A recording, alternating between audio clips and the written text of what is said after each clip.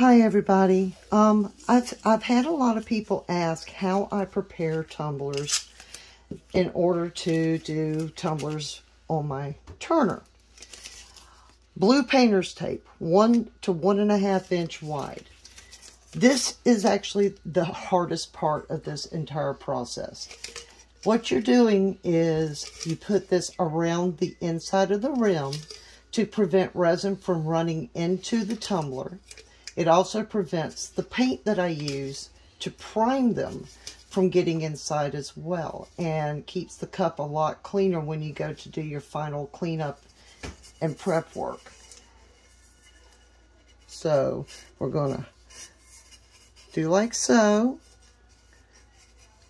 Make sure it's good and tight. You want that rim to be completely tight. Get another piece. Usually takes 2. These are 30-ounce tumblers, but I work with 30-ounce, 20-ounce wine sippies, which are 12-ounce, and then actual children's sippy cups, like with the little handles and all that. And it really, those can be a little bit of a challenge to do this with. I'm using one of my easiest ones to show you how this works.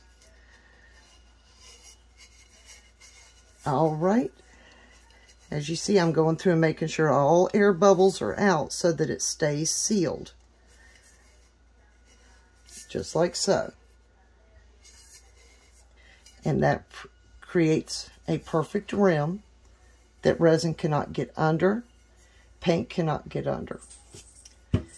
Once you've done that, you take your insert, press it into place.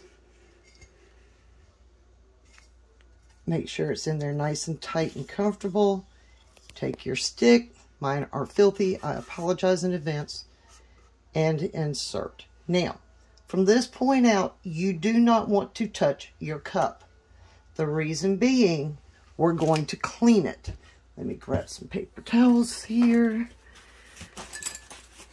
You have to ensure that you get as much of the oils from touching it off of the cup, because otherwise your primer paint will not adhere. Spray it really well with alcohol. I use 99%. What you don't wipe off will evaporate, so do not be worried if it seems like it's still a little wet. It's nothing to be concerned about. You just don't want to get fingers on it once you have done that.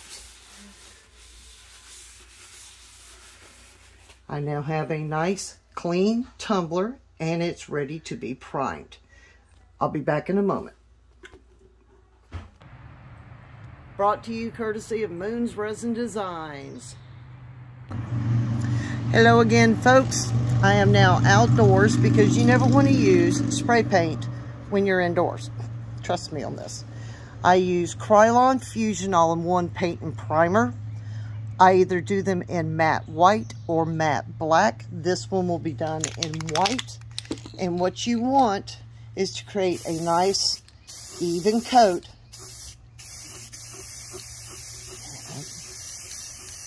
This is a brand new can of paint, and it's going to be a pain in the butt for me. Make sure you get your bottom. Look for any spots. They can drip. Do not be alarmed if they drip, because that dripping will actually come off as they dry. I have the entire cup now painted and primed, and I will take it inside, put it on its holder, and let it sit and dry. I usually leave them at least 8 hours, usually overnight, and then I work with them the next day. See? Drippy, drippy. But it's okay. All right. Thanks, guys. Hope this helps y'all. Bye-bye.